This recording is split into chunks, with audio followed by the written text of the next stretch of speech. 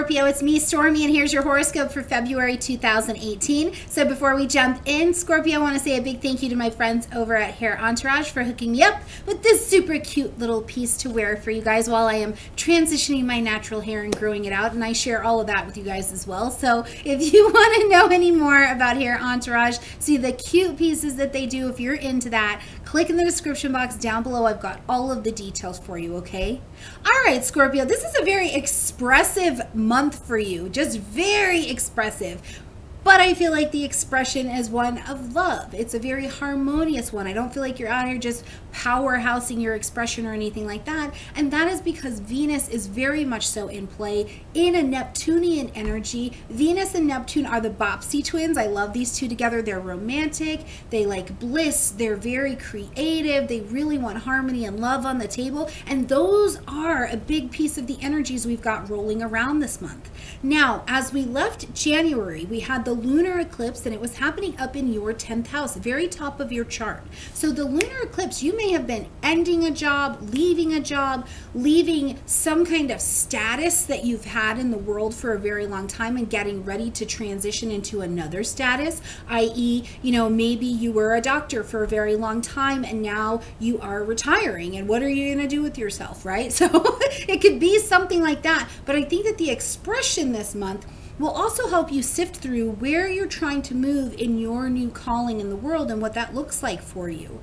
Now, some of the other things we've got going on this month as well that I actually think are very valuable for you is, one, Jupiter is in your sign, right? So you've still got that going on all the way until November 2018. Yeah, we're in 2018. So November 8th, 2018, you have got Jupiter in your sign. And remember, Jupiter always wants us to expand out. He doesn't want to just expand our thinking or our bodies or anything like that. He wants us to take ourselves out in the world. So you are certainly, we know, over this next handful of months, moving out into the world in a much different way than we have seen you in a very long time. So I think this energy goes tandem with you finding out what's your new soul level purpose, what's your new calling, who are you out in the world right now.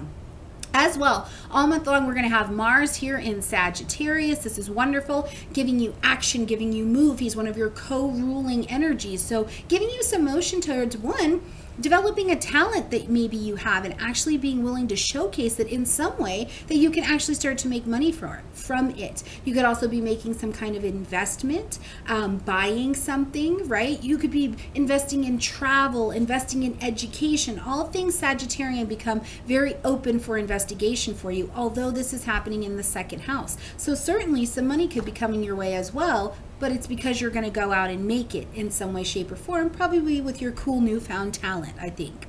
But the big news, I think, of the month, even though we've also got this solar eclipse happening, the big news, I think, is really this Venus-Neptune energy. So let's just jump in and talk right about that. Right here on the 10th, Venus is going to move into Pisces, and this is in your 5th house. Very expressive. This is the house of true love, self-expression, romance, dating, children come in here. But this place of the heart, what is really important to you, Scorpio? What is here? What is here? Right? So this energy is going to be at the top of your charts to be talking about. Now, for those who are in romantic relationships, you could have a lot of romantic expression going on right now. If you're having problems in a relationship, this could be a time where you are trying to find a harmonious way to express, you know, shave off some of those rough edges of what's been going on and actually have a harmonizing or diplomatic conversation that is helpful. There's a lot of support. There's a lot of it's like kind of chatting on a cloud when Venus and Neptune come around. So it's actually there to be very, very helpful. Now, for some of you, you will just have new ideas around children. You will have connections with children or something like that, especially because this solar eclipse that's going to be happening on the 15th in the sign of Aquarius, making a connection to Uranus, is going to be in your 4th house. So home, family, real estate, property, all of those things come up for conversation. And some of this could look like maybe you've got something going on with a child coming into your house. Maybe a child is leaving your house. Maybe you want to do a renovation. This is our new moon for the month. So you're going to want to plant those seeds of intention. And maybe you want your housing life, your property life, your life of your internal foundations to be set way differently than you ever thought they would. Maybe it just, you're wanting something completely different. But whatever it is, whatever the project, whatever the adjustment is that you're trying to kick off, we plant the seeds of intention of how you'd like this to look. What does this new beginning do for you right here on the 15th, okay? Now, as we get to the 17th of the month, I got to tell you, conversation, decision making, fact checking, these things get a little bit frustrating and vague, okay? Because on the 17th, we're going to have Mercury move into Pisces.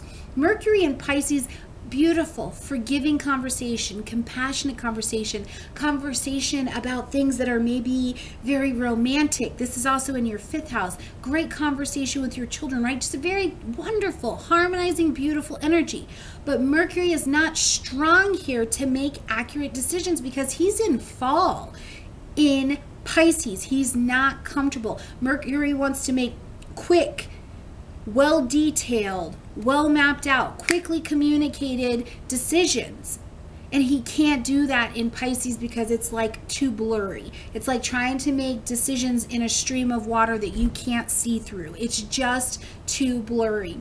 And that is going to be the continuing trend as we get to the end of the month. That's why I say if you can wait to make any really big decisions until the end of the month, that would be great. Now, if you're just over here using this energy towards the romance, towards the play, towards the, hey, we should just go out and get whipped cream to rub on our bodies, that would be fun and different. Okay, that's probably fine. But if you're like, hey, I should sue my ex for custody because I feel like it, this is not that month, okay? Like, let's just be on pause for a minute. You've got a new beginning in place. Give it a couple weeks to see what comes from that information, right? So we've got Mercury moving into Pisces on the 17th, Sun moving into Pisces on the 18th, Mars in a square to Neptune, so our action is also kind of confusing. We're maybe not as clear with what we're doing with our action as well. Then we've got Mercury aligning with Neptune on the 25th and Mercury in a square to Mars on the 28th. It is frustrating, confusing conversation and action, so if you can just kind of lay low and understand, success is coming, a newness is coming. Understand that your readiness to begin something new, a new chapter, a new start is acknowledged and accepted and is coming, Scorpio, okay? Use this month to play. Have a lot of joy. The 5th house is the joy house, so just dig in, get your fingers all yucky, pruny in the joy, in the play, and in the expression. And this does also leave space for new investments if you were looking to make any of those, okay?